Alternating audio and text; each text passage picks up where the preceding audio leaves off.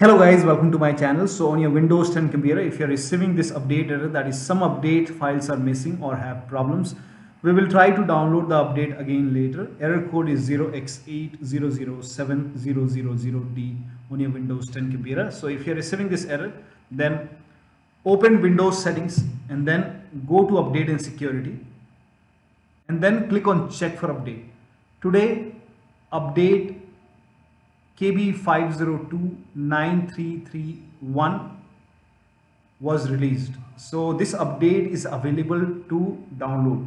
So many users after installing this update, so when you click on check for update, when you see this update, install this update, and after the installation restart your computer and you should not receive this error code anymore. So installing this update for Windows 10 users has fixed the problem. So click on check for update, and then once you find this update, you have to install this update, restart your computer, and you should not receive this error code anymore. But still you are facing the error message. In that case, please follow the rest of the steps shown in this video. Now the first step is to run update troubleshooter. For this, open Windows 10 settings and then go to update and security. Now click on troubleshoot. Now click on additional troubleshooters. Over here you can see Windows Update, click on it and then click on Run the Troubleshooter. Once the troubleshoot is complete, now restart your computer. Make sure that you restart your computer after this, and after the system restart, update your Windows 10 once again. Still you are unable to update, then the next step is to use Windows 10 Update Assistant. For this, copy this link. The link is provided in the video description. Open this link in a browser. It will take you to Microsoft website. Over here you can see Windows 10 Update Assistant. Click on Update now. Now this will download the exe file. Run the exe file.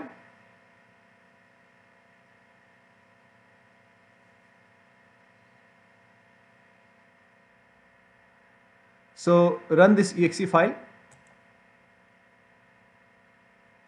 Click on yes to allow. Now this will load Windows 10 Update Assistant.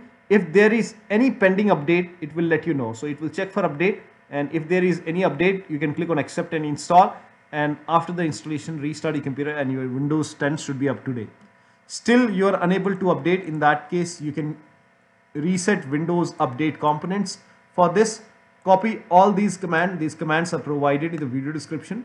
So copy the command till here and open Notepad on your computer. So type in Notepad in Windows search box and then open Notepad. Paste all the command over here. Now go to file, then click on save as. You can set the location at desktop and then name this file as wuauserv.bat,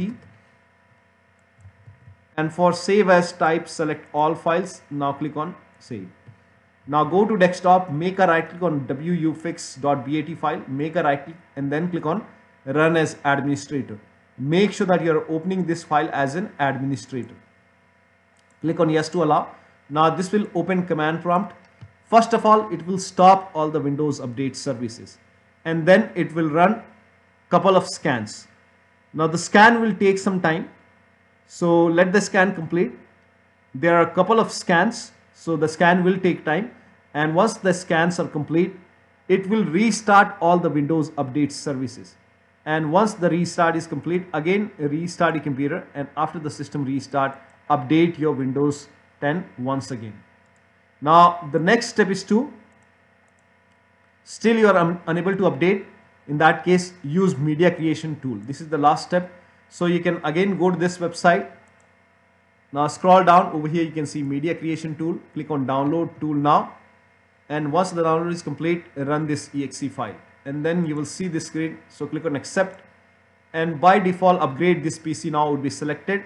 Click on next, and it will start downloading Windows 10 along with the latest update. Now this process will take some time. Now before the installation, on this screen, once the download is complete, on this screen before the installation, you will see the screen which says ready to install, and by default the option to keep your personal files and app would be checked. When this is checked, you will not lose any data on the computer. So click on install. After the installation, log into your computer and then update your Windows 10. So one of the steps shown in this video should help you to fix this error code. So that'll be all. Thank you so much for your time, and please like this video and subscribe to my channel.